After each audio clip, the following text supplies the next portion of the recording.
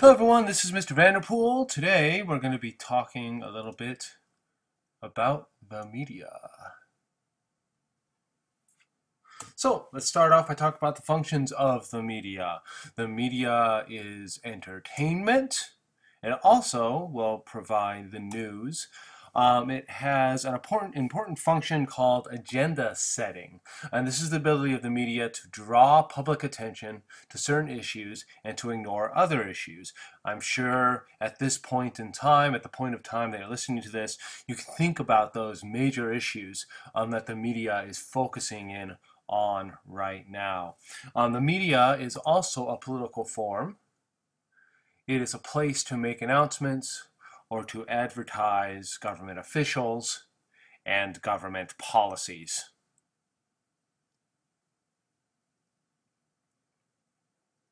So let's look at the structure of the media. Print media is kind of on its way out here. It's newspapers, magazines. It's the oldest. It's the most steadily replaced. So examples of newspapers, of course, would be like the New York Times, the LA Times, the Wall Street Journal. Examples of magazines would be Time Magazine, The Economist, etc. Print media, like was previously said, is kind of on its way out at the point that I'm making this video. You also have electronic media. You have radio. You have TV. TV is now the primary source of news. You have, of course, 24-hour news channels like CNN and Fox News. Radio is generally more conservative medium. And then you have the internet. The internet provides instant information anytime.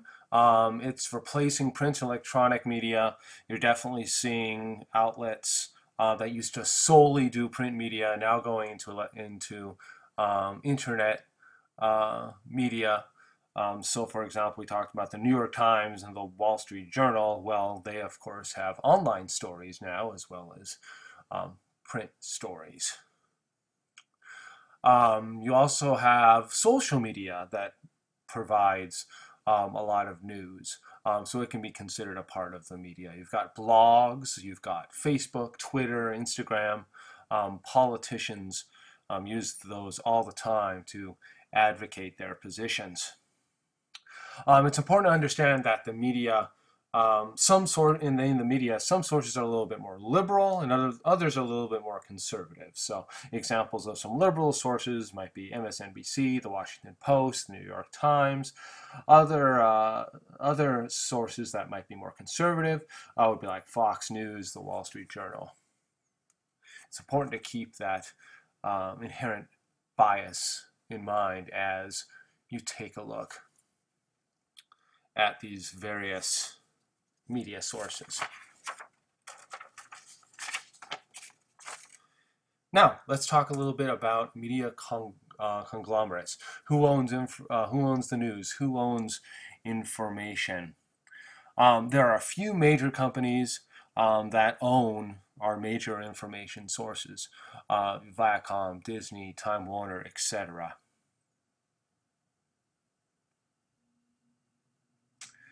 And of course, you also have government entities that do this as well, like PBS and NPR. They convey information as well outside of the control of the media conglomerates. So, got it. Owns USA Today, controls the biggest circulation in the nation, owns 100 additional papers, so they've got a lot of power when it comes to the dissemination of information. Rupert Murdoch owns 124 radio stations, the New York Post, Weekly Standard, Fox News.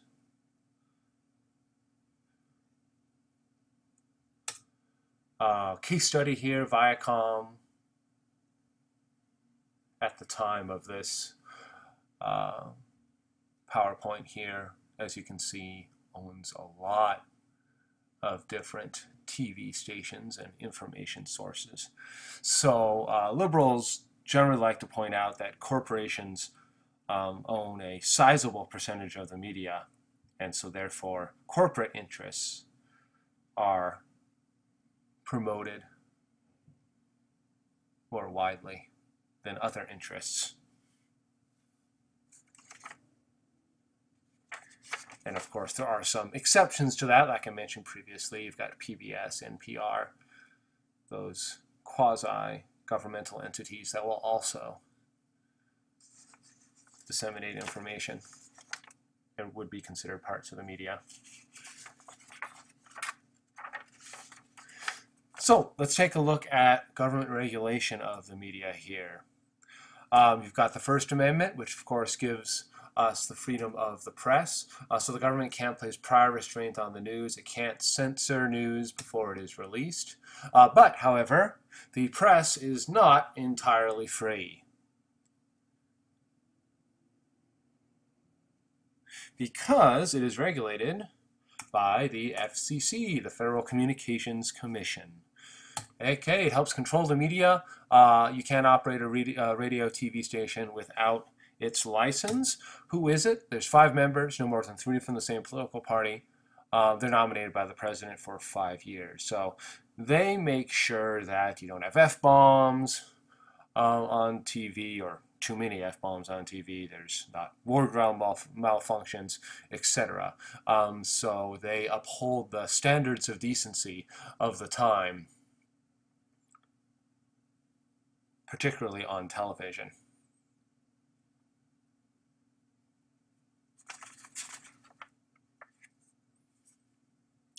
So some people that have had problems with the FCC in the past would be like Howard Stern, Eminem, etc.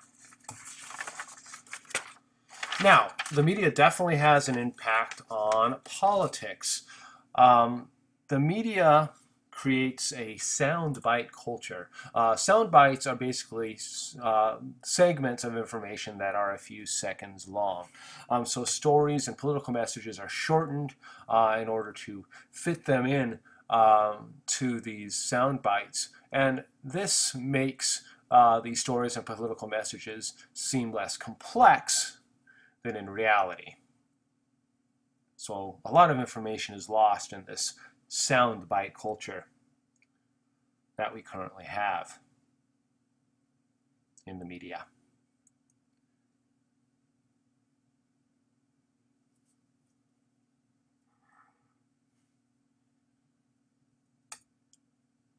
Now let's look at the media and political campaigns. How does the media affect political campaigns? They do it in a myriad of ways here. You've got advertising. Political candidates advertise all the time on TV. Very expensive, but it's a way to reach a lot of voters. But if you're going to do campaign advertisements on TV, candidates definitely need to raise a lot of money because TV is very expensive. One way they try and cut down on, candidates will try and cut down on these advertising costs, is they'll try and get free coverage. So they will attempt to create events where the media will attend them and cover them for free. And related to this is the idea of the spin doctor, who's one who tries to influence journalists with interpretations of events that are favorable to the candidate. And of course, a good example of this might be presidential debates. You have these events that the newspapers, the media will cover, that are essentially free to the candidate. They are a way for candidates that don't have many resources to convey their message.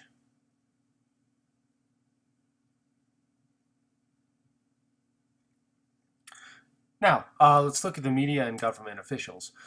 Now, there's an entire set of journalists from various organizations that all they do is they cover the president, and that is called the White House Press Corps. So these, once again, are the journalists whose sole job is to follow the president. The president also hires someone whose entire job is to deal with the media, and that is the White House press secretary. This person is responsible for addressing the press daily, answering questions for the president. It can be a very stressful job.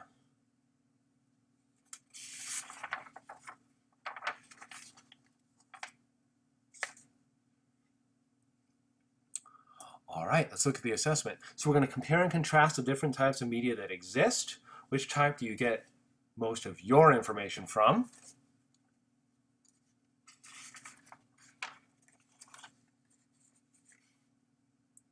And we're going to describe the effect the media has on campaigns and politics. All right, you can pause if you need to, and then we'll move on to the summary. In a paragraph, describe what you've learned today.